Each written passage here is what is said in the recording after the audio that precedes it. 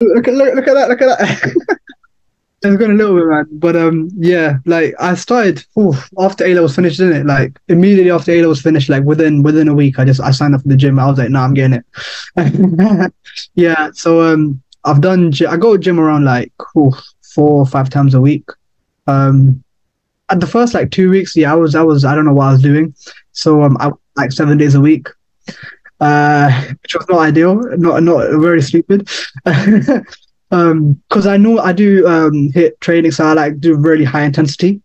So like within I do like everything like power, like just straight up do it fast and I like lift a lot and stuff like that. That's what I do.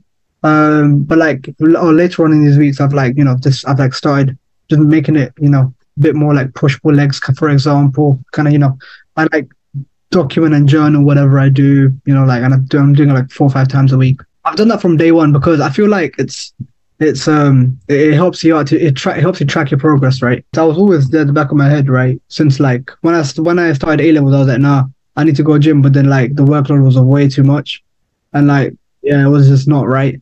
Like the timings were just not. There was like at max I could probably do like half an hour or something.